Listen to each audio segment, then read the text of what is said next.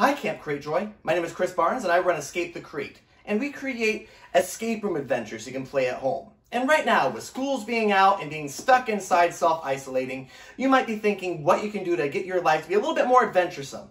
Well, I have a few ideas for you today of how to create your very own murder mystery or escape room within your house to play with your family members while you're stuck inside. Now, I only have between 3 to 5 minutes to give you as many ideas as possible, so I'm going to kind of speed through this. But if you guys have ever done an escape room before, you know you need to solve a series of puzzles and riddles and solve codes to be able to find an object or to escape the room. The first step in creating one for yourself is to come up with a good theme. It could be something like running from a zombie, being stuck in the Titanic, or you could actually steal something in the house like the ingredients for tonight's dinner, or the movie you're going to play, or a piece of a favorite board game and lock that up, and people have to solve puzzles to be able to find that hidden object. One of the most important parts about an escape room is having a good code. And I mean a code that's able to be broken by people, that's easy to do, and does not take too long to crack. So I have a couple of codes here for an example. So I actually have 3 numbers up here, 3, 1, and 20. If you create your own escape room, you might try to lock something up, and you give them these 3 numbers, and you say, find wherever the object is. You get to try to crack your first code.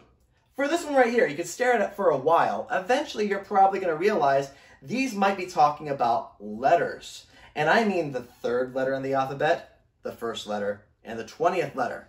Piece those together and you look and you go, 1, 2, 3, C, 1, A, and then blah, blah, blah, blah, blah. Oh, 20, T, cat.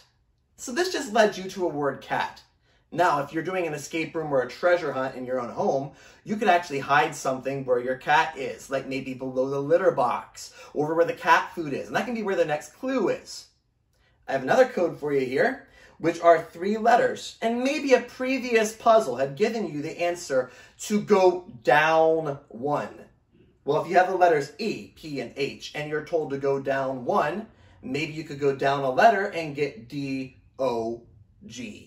So once again, you could hide something in your dog toys, or maybe below your dog's collar if your dog lets you do that. Something like that to get you to move along through the house. Now, you can actually lock things up in the house if you want to, which you can go from location to location, finding hidden objects. Or if you want to, people can just tell you the codes, and you can just give them the next clue when they get the right one. That's not quite as much fun that way. I always prefer locking things up for an escape room. If you ever have a chance to lock up like a medicine cabinet or a toy box, or maybe a door into a room that you don't go into a lot, that is a little bit more exciting finding that physical key or using an actual padlock or a number lock to be able to find the code. If you also have a chance to have people reach into something that something's hidden inside of, that's always a really cool idea.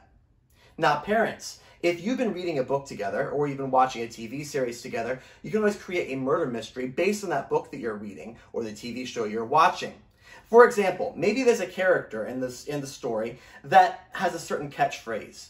You could design a murder mystery where they have a certain room in the house blocked off, and they say they can only look into it. It's a crime scene, and you have a coded message with that phrase that that character says. That could be part of a clue that that character committed the crime. Or it can use inferencing, one of those reading skills that we practice at school, and it can actually have objects from that character hidden around the room. If the character likes to eat sunflower seeds, you have a sack of sunflower seeds in the corner. If the character is a mother, you can have a baby doll in there. Something like that that can help lead them to find who the person was who done it.